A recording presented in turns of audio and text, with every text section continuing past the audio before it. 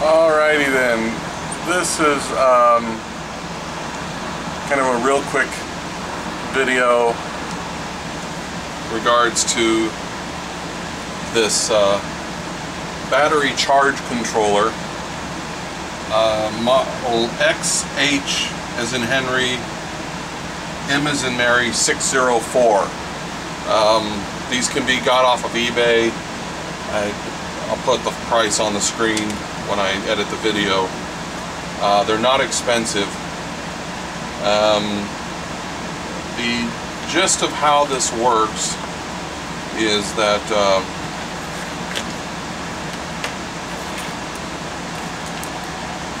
you hook it up to a battery, and we're talking about a standard battery charger, not a smart battery charger.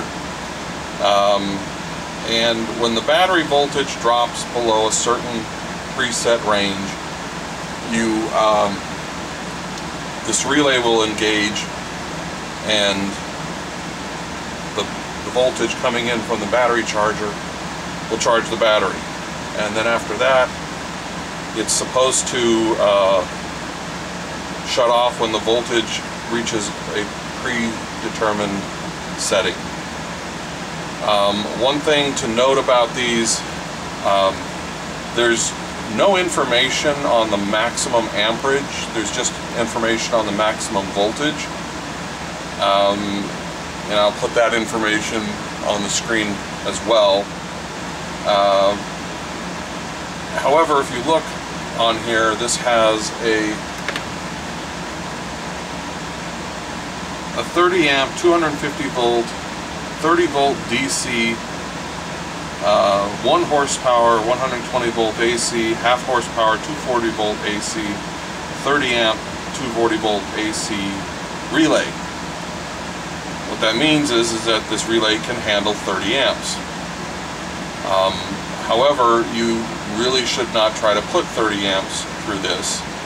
The main reason is, on this side, these traces here, which are maybe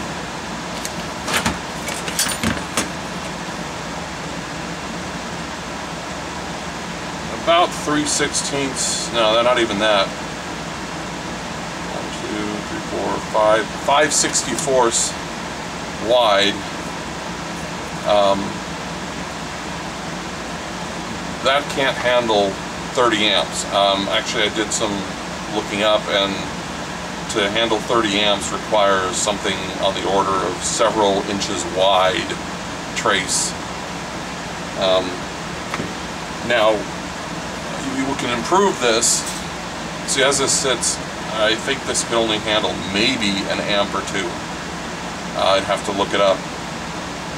What you'll need to do is get yourself some 14 gauge wire and solder it across these contacts. Solder across these contacts, and then join these two contacts. And then you might be able to get 10 to 15, maybe 20 amps out of it. I would not try to put 30 amps through it. Most batteries and battery chargers only do like a maximum of 8 amps.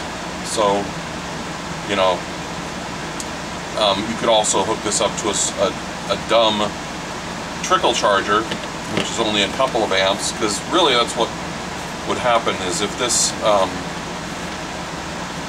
if you had this hooked to a battery and it was slowly going down over time, then you'd only want to bring it up with a trickle charge. I mean, you could use this with an in-use battery, but I wouldn't do that.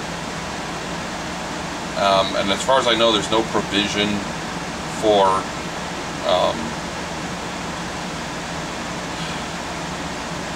any kind of protection outside of the unit. Also, when this solenoid or this relay is engaged, voltage can go backwards as well as forwards. I would recommend that it would probably be a good idea on this side to put a diode that can handle the amperage that you want going in. You really don't want the battery back. I have this hooked up in my charge controller for my generator, and I had to put a diode here because this, when the battery was plugged in, if the voltage was too low, it would engage this, and this would power the buck converter. And you don't want this thing powering anything, because then that's going to run the battery down. Right now, this is hooked up to my bench supply, which is putting out about 14 volts DC, and you can see it's not on. It's not powered by the charge controller, which I think is a bad idea. There may be a reason for that, because this thing senses the battery voltage.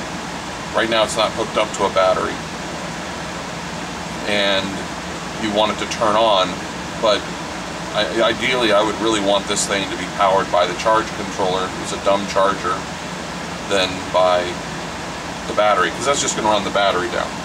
So I'm going to connect the battery. I just have a simple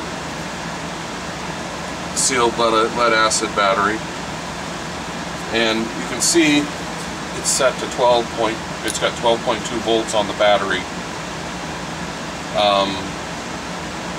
The red light has just come on, which indicates that it's charging. I don't know if you heard the click.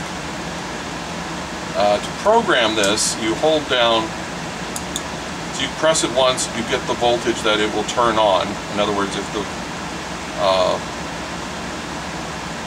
voltage of the battery is below or reaches a certain voltage, it turns on, and then this button shows the voltage it's supposed to turn off.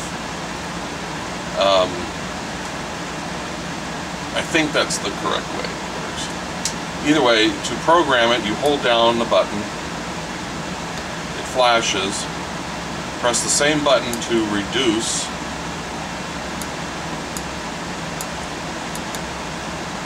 and then just wait, and it will stop flashing and will set the voltage.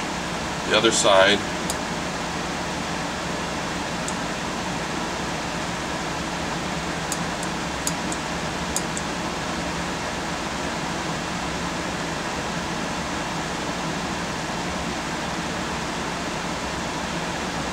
and that's it. As I said before, you don't want to run this with a smart battery charger. This is for a dumb battery charger, something that just puts out 12 volts, 6 volts. It can handle 24 volts. According to the website, I'm sure it says you can handle more than that, but this relay says that it can only handle 30 volts DC, so I wouldn't exceed that.